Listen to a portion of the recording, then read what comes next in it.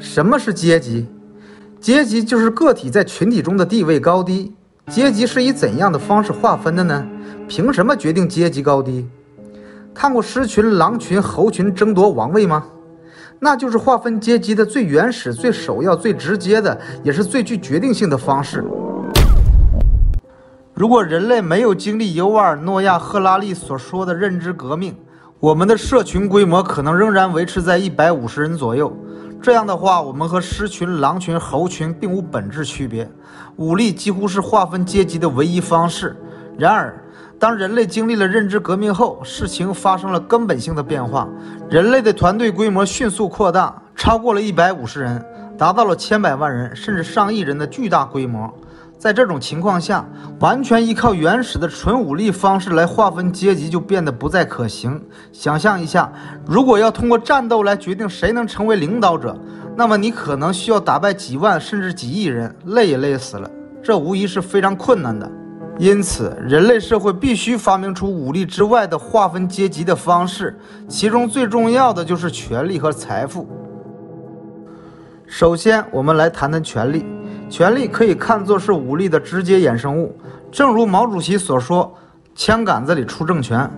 人王通过武力获得最高权力后，就可以指派他信任的人掌握次一级的权力，这些人就是我们所说的臣。值得注意的是，人臣并不需要有强大的武力，他们只需要得到王的信任。如果有人挑战臣的权威，臣并不需要直接应战，而是由王应战，或者由王派出其他有战斗能力的臣来应战，这就是权力的运作方式。看到这一幕的人应该很多。这位精神小伙质疑龙妈的决定，应战与之决斗并杀死他的人不是龙妈，而是马王。对于那些无法战胜君王或君王派来的臣的人来说，他们无法造反，只能选择投降或者投胎。如果选择投降，他们就必须服从臣的权威，因此臣依靠君王赋予的权力，而非他们自身的武力，获得了高人一等的地位。对于君王来说，使用权力来划分阶级有明显的好处，那就是省力啊。他不需要费尽心力去打败数万人，只需要通过少数亲信就能控制大量的人力和物力，对挑战者形成压倒性的优势。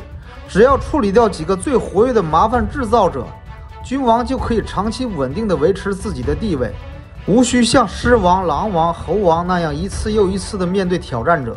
甚至在年老体衰、武力优势不在的时候，也没有人会挑战他。这对君王来说无疑是最有利的。对于人臣来说，这种情况更是有利。他们本身的武力可能在人群中只是微不足道的，甚至连奴隶都不如。然而，在以权力划分阶级的游戏规则中，他们只需要对君王表现出像狗一般的忠诚，就能获得人上人的地位。一个战斗力极弱的人，不仅避免了被烹煮的命运，反而能享受到美食，这是不是让人感到惊喜和意外呢？他们还有什么理由不满足呢？夫复何求，求之不得啊！这就是为什么人类对权力的渴望就像吸食鸦片一样上瘾。我们可以推断，武力越弱的人越倾向于向权力献媚啊。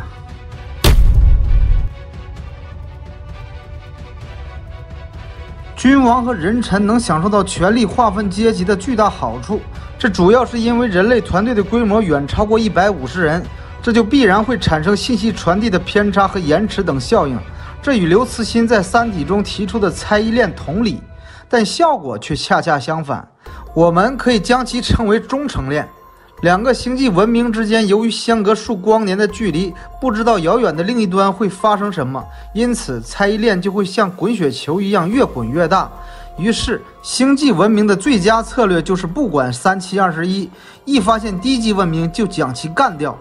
而人类社群由于人数众多，分布太广，底层人民根本无法看清楚上层的情况，这就导致了大量的底层人民在不知道上层发生了什么的情况下，他们的最佳策略就是保持对上层的忠诚，这就使得忠诚链得到了极大的强化。当横扫六合、一统天下的秦始皇驾崩时，知道这件事的只有少数几个近臣，而宫廷外、京城外、天下四方无数的中下级官吏、将校和亿万黎民百姓都不知道这个消息。就像在《武林外传》的整整81集中，我们甚至都没有见过娄知县的样子，更不用说皇帝了。因此，在秦始皇刚去世的那些日子里，整个帝国的上上下下几千万人仍然保持着对他的忠诚，一切照旧。唯二起一心的人就是最接近皇帝的赵高和李斯，他们利用了忠诚链的惯性效应，篡改了秦始皇的遗命。让我们假设一下，如果我穿越到了1402年的明朝，我大声喊出朱允炆要完蛋啦！尽管我说的是事实，但我可能会当场被某个捕快一刀砍了。这倒不是因为他想领赏金，而是因为如果他不砍我，他就无法显示他对皇帝的忠诚，他本人就可能会被上级官吏砍头，以显示对皇帝的忠诚。这样的链条会一直向上延伸，从捕头、县令、知府、巡抚、总督到内阁，直到上传到知道建文帝确实要完蛋的那个级别的大官耳朵里，决策才有可能出现变化。在此之前，根本没有变化的余地，只能是无脑砍杀呀。然而，在权力的游戏中，马王的部落就不同。马王刚死没多久，龙妈就从一人之下、万人之上的权力顶层跌落谷底。这是因为马王的臣民并不是分散在四面八方，他和臣民之间也没有隔着太多的层级，没有太多的信息时间差，也就不存在太多的猜疑链和忠诚链。所有人很快就知道马王死了，也就不用再看龙妈的脸色了。相比之下，龙妈的可操作空间远远比不了赵高和李斯。权力并不是从天而降的，而是由武力赋予的，它是依靠武力的背书，是武力的直接衍生物。武力是划分阶级的第一方式。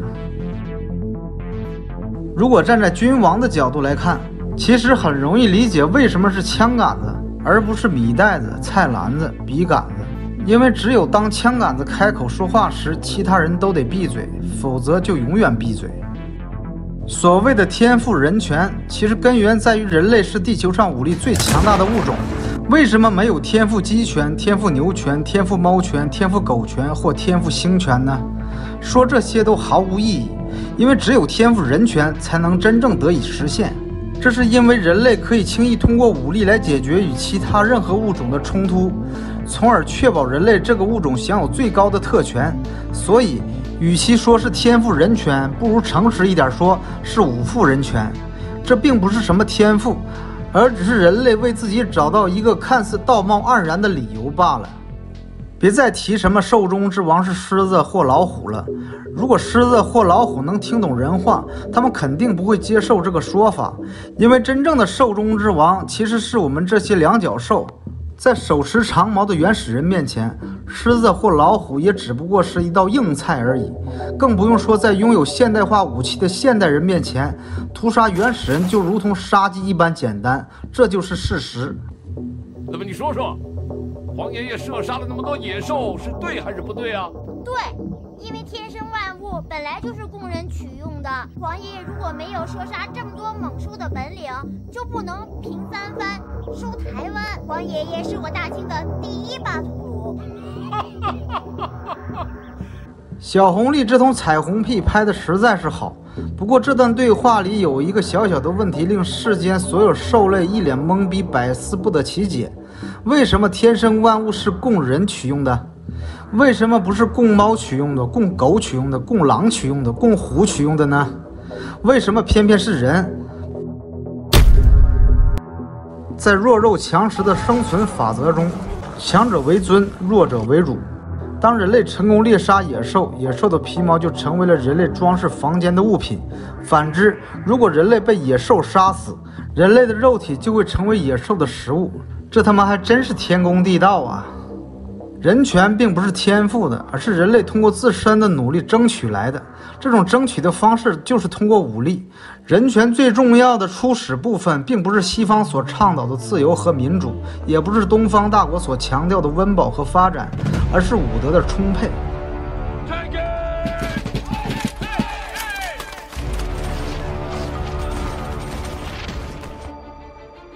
人类的祖先是站在由万兽骸骨堆积而成的山上，给自己的种群加冕了地球霸主的桂冠。宣告人权高于其他所有生灵的权利。然而，人类的后代过得太舒适，早已忘记了这一幕。我想，如果人类的祖先在天有灵，他们一定会想要抓着所有后代的耳朵，让他们一次又一次地仔细看清楚这一幕。对于所有生物来说，生存都不易，更不用说天赋的权利这样的奢侈品了。这种奢侈品是需要实力来支撑的，这种实力就是人类远超其他物种的武力。没有武力就没有人权，也就没有自由、尊严和平等。如果有一天星球崛起成为现实，猩猩的武力压倒了人类，那么天赋人权就会被天赋星权所取代。在人类社会内部，只有拥有强大武力的群体才能享有天赋人权，而武力较弱的群体则无法享有这样的权利。如果一个群体不被制作成人皮长筒靴或干缩人头艺术品，不被当作奴隶鞭打并强迫种植棉花，不被当作劳工做苦力，不被送进集中营毒气室，不被困在袈裟隔离墙内忍受断水、断电、断粮、断医药和炸弹的威胁，那么这就算阿弥陀佛、上帝保佑了。这是一个残酷的现实，但也是我们必须面对的事实。我们必须认识到，只有通过自身的努力和奋斗，才能真正实现和保护我们的人权。这就是我们生活的世界，这就是我们必须接受的现实。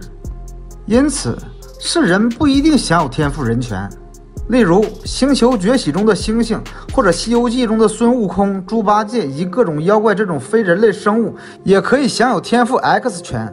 这说明天赋 X 权与是否为人无关，而与武力的强弱有关。只要武力足够强大，无论你是人还是其他物种，都可以享受天赋 X 权。反之，如果武力较弱，即使你是人，也可能会被从天赋人权的名单上剔除。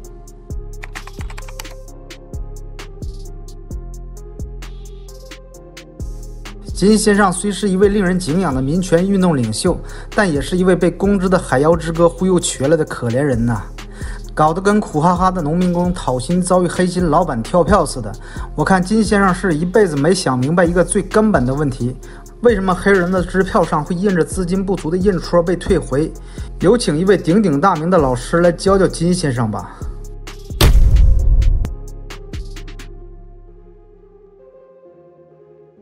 看到这句话，你受教了吗？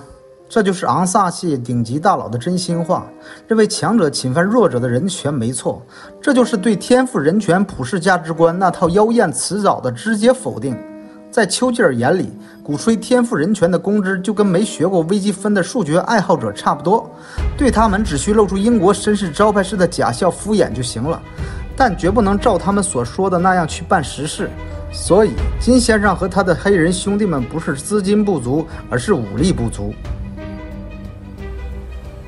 现在我们来谈谈财富。财富的多少决定了一个人的社会阶级，这其实是一种财产权的竞争。财产权顾名思义是一种权利，它是对物质财富的占有权。这种权利是一种相对于政治权利较低级别的衍生权利，同样需要通过武力来保护。财富是权力的一种特殊表现形式，权力和财富的关系是，权力包含了财富。比如你为政府工作，工作结束后，政府领导可以给你发工资作为报酬，也可以选择不给你发工资，而是赋予你一系列的权利，比如免费在餐厅吃饭的权利，免费在旅店住宿的权利，免费在商店拿走商品的权利，乘坐飞机、汽车、船只不需要购票的权利等等。如果政府赋予你这些权利，那么效果和给你发工资是完全一样的，只不过这样的操作方式太过麻烦，不便于计量，不便于转让，各种不方便，远不如直接给钱来的干净利索。你肯定看到过纸币上印有国徽，这就是权力的象征。除了中央铸币厂，没有其他印刷厂有权印制货币，这就是权力与财富的关系。权力决定了财富的分配和使用。网上有不少文章试图解答私有制的起源问题，看来看去总觉得不对劲儿，总感觉那些云遮雾绕、左一个右一个的概念的所谓私有制的起源解释的都不得要领，都未能直指事物的核心本质。前面给大家说过，武力是划分阶级的第一方式，现在我要告诉大家的是，武力才是私有制的起源。马克思和恩格斯在《德意志意识形态》中写道，现代经济学家对所有制的定义是，所有制是对他人劳动力的支配。我觉得这话还不够啊！我认为所有制不但包括对他人劳动力的支配，还包括对各种生灵以及他人身体的支配。靠什么支配？凭什么支配？为啥人家就要被你支配？就凭武力，谁武力强谁支配，谁武力弱谁被支配。随着人类社会的发展，道德习俗、法律规则日益庞杂繁复，就像2007年的美国次级抵押贷款一样，多重嵌套又嵌套，很容易让人眼花缭乱，从而忘却最简单质朴的本源。我要说的是，规定私有财产所有权的各种法律、习俗、条例、约定、规则、潜规则，无论花样形式如何变换，猛回头必清晰地看见源头处的定海神针是武力。所有千变万化的表象形式都是基于武力的衍生物，没错，是衍生物，是为君王服务的臣僚，而那个本尊、那个君王、那个支配者是武力。谁要他的愣头？我要的是他！把水晶宝甲还给我！我要的东西，你能拦得住？什么？这是你的，那是我的？打住打住！谁告诉你这是你的了？这是我的，那也是我的，统统都是我的。怎么有不同意见？我抬手就一个大耳刮子呼你脸上，没有意义了吧？出来混还讲不讲江湖规矩啊？我的规矩就是规矩。哎，别走，我话还没说完呢。你也是我的，怎么又有不同意见？我反手又一个大耳刮子，这下没意义了吧？对嘛，这样才乖呀。假如我是一个渔夫，我能够捕到鱼，并在市场上用它来交换芒果，这是因为鱼的力量不如我，而且它不幸地遇到了我，被我捕获，因此它就成为了我的私有财产。它的每一寸肌肤和内脏都不再属于它，而是属于我，因此我可以用它来交换别人的芒果，而不必考虑他的意愿。虽然那都是他身上的肉，但他的肉不是他的财产，而是我的财产。这听起来有些复杂，但我相信你能理解。这与工人制造的产品所有权归资本家而不归工人是一样的。这是资本主义法律所规定的，法律由国家机器通过武力来维护，因此财产所有权最终是由武力决定的。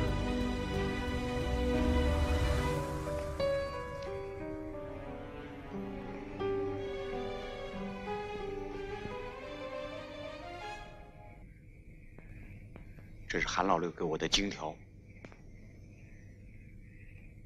你差一点掉进泥坑里啊！假设我生活在恐龙时期，我在森林里抓到了一只兔子，于是就成为了我的私有财产，然后拿去市场交换其他物品。然而我不能指着远处的一只霸王龙说，看，那只霸王龙是我的，我要用它来换取你的物品。你这时候肯定会呸的一口痰吐我脸上啊！再比如，如果无产阶级团结起来从小鱼变成了大鲨鱼，武力推翻资产阶级国家政权，那么工人制造的产品所有权就不归资本家了，归属谁要看手握枪杆子的新政权力的新规矩怎么说。封建地主阶级还想来个2满洲来压迫我们，这是我们绝不能允许的。中国人民已经站起来了，各队来到咱们屯儿，就是要和大家一道斗地主，把地主阶级的土地分给无地和少地的农民。在商品交易过程中，我们需要保证每一方都不会用武力抢夺对方的东西，这就是所谓的武力平衡。只有在这个前提下，交易才能进行。这种平衡可以由交易双方自己达成，也可以由第三方，比如由代表国家的官方机构或警察来保证交易安全顺利的完成。然而，在某些情况下，比如毒品交易，交易双方无法依赖第三方来保证武力平衡，因此他们必须自己维护这种平衡。但由于各方的武力并不总是平衡的，这就可能导致暴力冲突的发生。所以，无论我们是否意识到，武力其实一直都在交易的过程中起着作用，哪怕人们没感觉到它的存在。这就是权力和财富以及私有制的本质。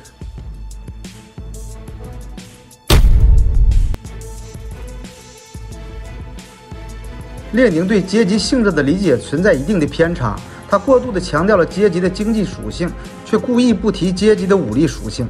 在我个人的观点中，当我们进行阶级划分时，武力和权力的话语权在财富之上。当一个集团能够占有另一个集团的劳动时，这并不是首先因为他们在特定的社会经济结构中所处的地位不同，而是首先因为他们的武力实力强弱不同。2023年9月份，美国国务卿布林肯曾公开表示，我们是凭借实力地位与你们对话。这基于实力地位嘛，没毛病，和前面提到的丘吉尔的帝国主义强盗嘴脸都是这个道理的体现。实事求是地说，丘吉尔和布林肯在这个问题上的认识比列宁深刻，这并不奇怪，因为人家祖传手艺是职业强盗，老字号的板刀面馄饨店，使他们比大众更懂得这个道理。所以列宁与他的继任者斯大林都草率了，还没有反应过来，血口未干的希特勒就提着刀捅过来了。不过没关系，吃一堑长一智，这让斯大林更加明白，帝国主义反动派其实是左派革命者的导师，他们的行动让革命者们更加清楚自己的方向。毛主席曾经说过，蒋介石是中国最大的教员，教育了全国人民，教育了我们全体党员。他用机关枪上课。我想接着毛主席的话说下去，日本侵略者是比蒋介石更大的教员，他们用大炮上课；美帝国主义是比日本侵略者还要大的教员，他们用科技封锁上课。王明用嘴炮教小学课程，老蒋用机关枪教中学课程，日寇用大炮教大学课程。美帝国主义这节奏是要用科技封锁教硕士课程，比如贸易战，科技封锁就是一场没有硝烟的现代战争。我们要好好听课学习，千万不要辜负硕士导师的苦心备课教学呀！帝国主义者强调实力和地位，左派革命者更应该重视这些，否则如何与他们抗衡呢？好学生的目标就是要超越自己的老师，成为更优秀的人。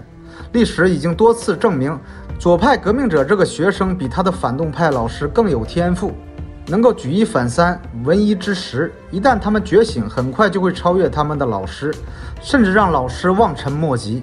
要不了多久就能甩得他老师连看尾灯都看不到啊！无产阶级军队消灭资产阶级军队建立政权后，如果资本家没跑掉，还可以继续处在经营者的位置经营企业。经营者还是那个经营者，工人还是那些工人。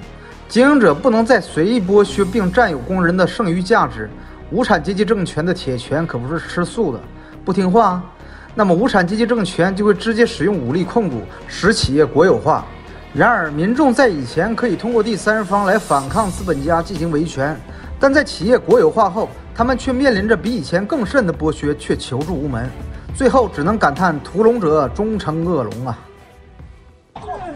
啊，咋不跑了？你说你想干啥？我要回家。你想要工资？你这孙样子还要钱呢？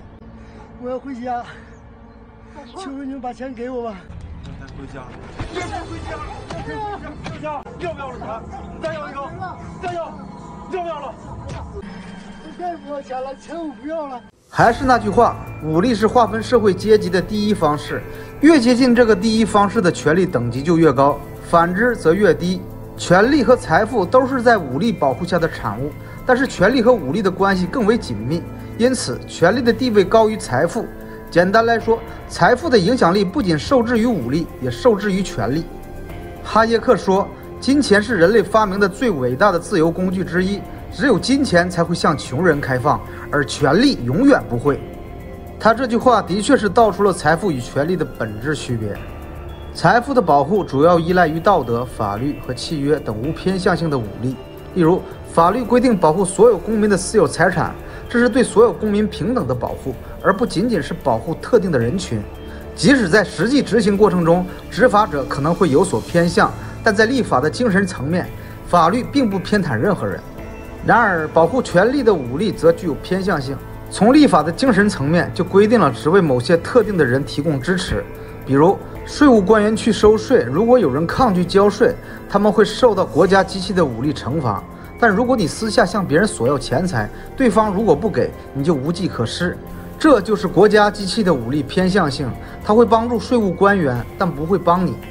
在古代封建王朝中，这种偏向性更为明显。皇帝的近臣即使名义上的官阶较低，但实际的权力却可能非常大。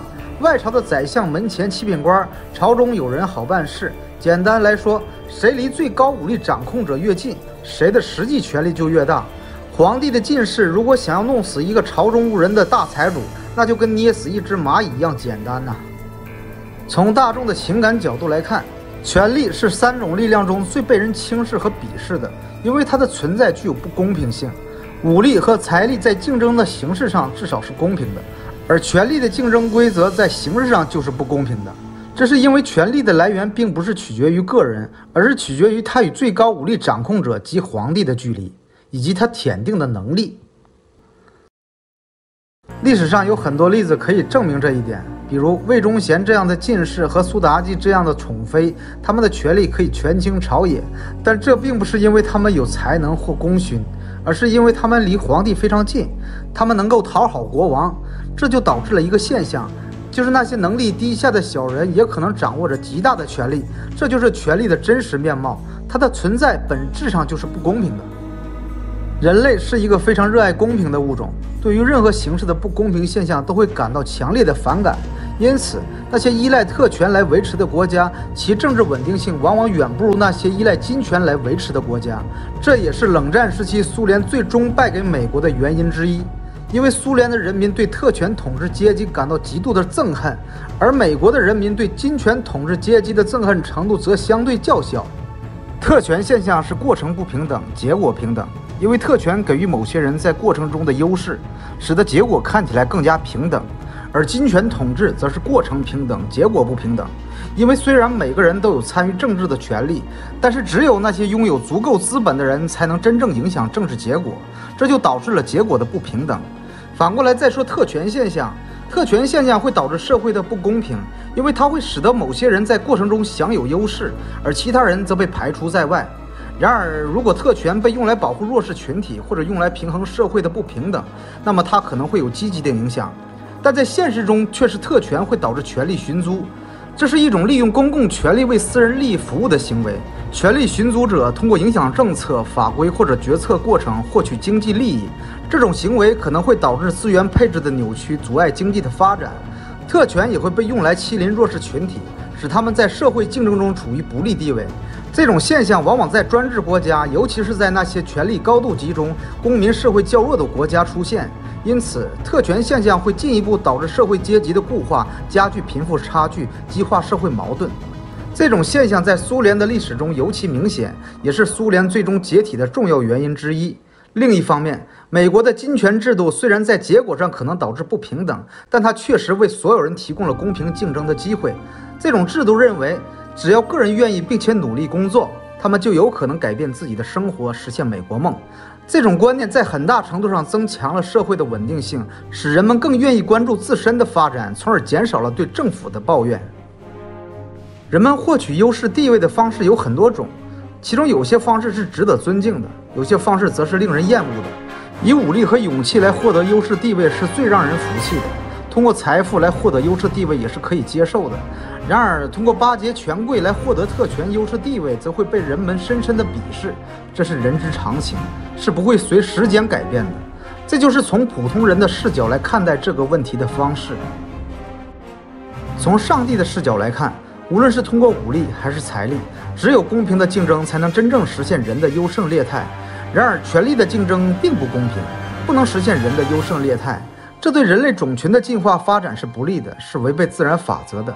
违背自然法则的事物注定不会长久。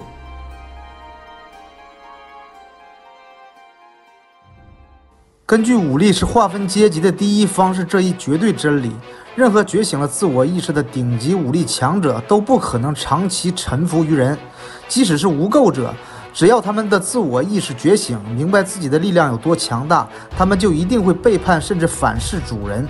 在现实历史中，有许多著名的奴隶军团，例如奥斯曼禁卫军加尼沙里军团以经常废立苏丹而闻名。马穆鲁克建立了自己的王朝，统治埃及长达300年之久。德里苏丹国的创建者库特卜乌德丁艾巴克曾经是一名奴隶，他在阿富汗的一个奴隶市场被古尔王朝的苏丹看中，以100只羊的价格将他买走，因此艾巴克有一个外号叫做百羊苏丹。后来，埃巴克因作战英勇，被古尔王朝的苏丹任命为奴隶军团的指挥官。不久后，他便背叛了主人，带领手下的奴隶军团摆脱了古尔王朝的统治，南下印度建立了德里苏丹国。这些例子都说明了，即使是奴隶，只要他们觉醒了自我意识，也有可能通过自己的力量改变命运，甚至建立自己的王朝。武力强大者必不会久居人下，这是一个永恒不变的宇宙真理。任何与此相反的状态都无法长期稳定。然而，我们不应该狭隘地理解武力。武力并不仅仅取决于体型和力量、数量、士气、训练、武器装备、团队精神和纪律，智谋也是决定武力强弱的重要因素。总的来说，武力就是消灭对方的能力，无论使用任何方式或方法，只要能消灭对方，就是硬道理。在好莱坞电影《特洛伊》中，看似威猛的巴古利斯在与阿克琉斯的一次交锋中被杀，这显示了阿克琉斯的武力超过了巴古利斯。在圣经中，牧羊少年大卫用石头击败了巨人歌利亚，这表明了大卫的武力超过了歌利亚。在权力的游戏中，二丫成功击败了夜王，这使得二丫成为了夜王的克星。在雍正王朝中，乌斯道精准地算计了八爷党，这使得乌先生成为了大隐神人。在《鹿鼎记》中，韦小宝捅死了鳌拜，这使得韦小宝成为了立下擎天保驾之功的巴图鲁。在《武林外传》中，吕青侯说死了姬无命，手无缚鸡之力的吕秀才就是如假包换的关中大侠。这些例子都说明了，无论外表如何，真正的实力才是决定胜负的关键。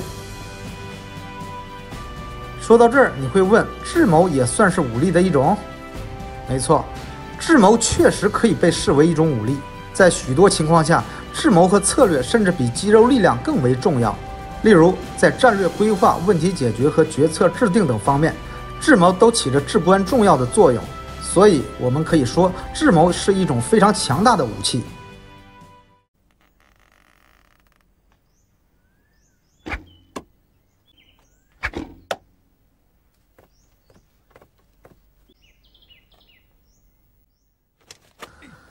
四爷呀，四爷，你就别练剑了，去跟巫先生聊一聊，才知道什么叫做3寸之舌强于100万之师。郭巨侠也别挑女婿了，你女儿跟小吕很是般配。小郭那家传绝学，排山倒海，未必赢得了秀才那口条舌灿莲花。权力和财富相比于武力，可以被视为较低级别的力量。这些低级别的力量的主要优点是使用成本低、省心省力。比如比拼权力很简单，官大一级压死人嘛。通常看看顶戴花翎就知道了，一眼就能看出结果。比拼财力也很简单，公司谁说了算，只需看股东们的股份是多少。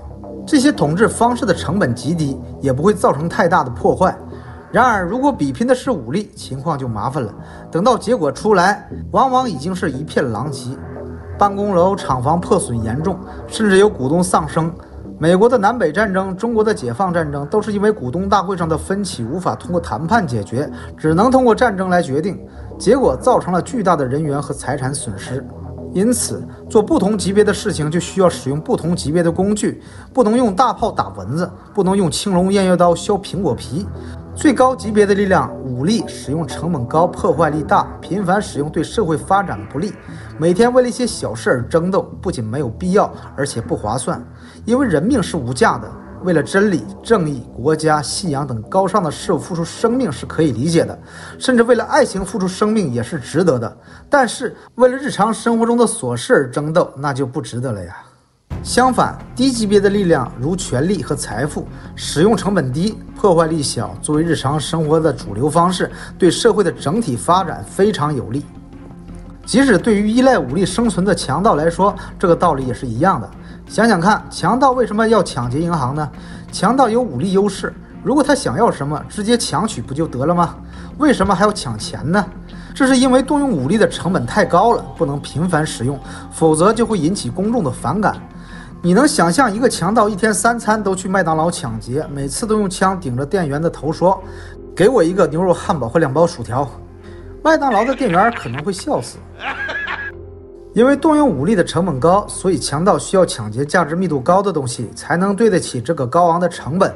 这就是为什么强盗会去银行抢劫一大堆钞票，而不会去麦当劳抢劫一个牛肉汉堡。如果做得好，强盗一生可能只需要抢劫一次银行，然后用那些钞票买他需要的东西。这个策略不仅适用于法治社会，也适用于无法无天的混乱时期。即使没有官兵和捕快来维持秩序，混乱时期的强盗仍然喜欢抢劫金银财宝，而不是馒头或烧饼。所谓道义有道，有道的强盗会计划一次抢劫就能让他们过上好日子，而每天抢劫3次麦当劳的牛肉汉堡的笨贼只会成为强盗界的笑柄。无论是小强盗还是大强盗都是如此。那么为什么西方列强在打败清朝后仍然帮助清朝苟延残喘并维持统治呢？为什么契丹和女真要在中原扶持石敬瑭和刘裕当儿皇帝呢？为什么一心想要灭亡中国的日本侵略者要扶持汪精卫政权呢？其底层逻辑与不能每天抢劫3次麦当劳的牛肉汉堡是一样的。动用武力的成本考虑，归根结底是因为人类的生活方式与禽兽有着显著的不同。俗话说，光脚的不怕穿鞋的，禽兽都是光脚的，没有任何负担，每天都在为了生存而战斗。这对他们来说是家常便饭。然而人类的情况就不同了，随着文明的发展，人们的生活变得越来越丰富多彩，有越来越多的东西让人们舍不得放弃。生活的美好使人们更加珍视自己的生命，不愿意轻易冒险，因此动用武力的成本自然就提高了。除非人们决定放弃所有的物质享受，甚至连生命都不再看重，那么动用武力就不再是问题。但是你真的舍得吗？人类总体上真的舍得吗？不做大哥好多年，是因为不爱冰冷的床沿，只想好好爱一回。这其实就是说，人们心中有舍不得放弃的东西，这种爱就是动用武力的最大成本。而对于生无可恋之人，是最不忌讳使用武力的呀。总之啊，虽然武力是最高级别的力量，但随着人类文明的发展，生活中的琐事越来越多，频繁使用武力变得越来越不合适，因为其成本过高，破坏力过大。尤其是当人类社群的规模超过150人后，任何正常的人如果频繁使用武力，都会被视为愚蠢。当武力不再是主导时，权力和财富在大规模的人类社群中的优势就凸显出来。如果老大不出面，那么就由老二、老三来主导，就像老虎打盹，狐狸称大王啊。我们都知道，世上没有绝对的好事或坏事，福祸相依，这是一个普遍的道理。当我们享受着权力和财富带来的便利时，也必须承受其带来的负面影响。例如，权力和财富的分配不均可能导致社会阶级差距的扩大；又如，权力和财富作为遗产的传递，可能会严重扭曲下一代的竞争规则。这样一代一代传下去，韩素清白浊如泥，高地良将怯如鸡，就成了必然的趋势。历史周期率的爆发就像每隔200-300年的大清洗，用最原始、最直接、最具决定性的武力，对严重偏离正确轨道的社会游戏规则进行一次矫正重置。这就好比电脑用久了，积累了大量的病毒、木马和冗余数据，运行起来卡顿不堪。此时我们需要做的就是格式化硬盘重装系统，这就是天之道损有余而补不足，人之道损不足而奉有余的体现。天道的目标就是希望人类能够自我进化，成为更优秀的物种，而不是看着人类在权力和财富的诱惑下堕落成一滩烂泥，只知道争权夺利。所以我们需要时刻警醒，防止自己走向堕落。兵者，凶器也，圣人不得已而用之。武器是危险的工具，只有在必要的时候，圣人才会使用。那么什么情况下才算不得已呢？当社会的游戏规则被过度扭曲，公平性严重缺失时，就需要用武力来进行矫正和重置。当许多人的生活变得艰难，没有什么不可以舍弃的东西时，他们就会回归到类似野兽的状态。这时，全社会范围内动用武力的成本将急剧下降，革命战争风暴的酝酿时刻就来临了。这就是马克思所说的徘徊在欧洲上空的幽灵的真面目。10月革命、武昌起义、秋收起义，这些都是列宁、孙中山、毛泽东等圣人在不得已的情况下做出的选择，他们在替天行道啊！替天行道！不光东方的圣人要做这样的选择，西方的贤者也同样有这种觉悟。美国独立宣言里面写着这么一段话：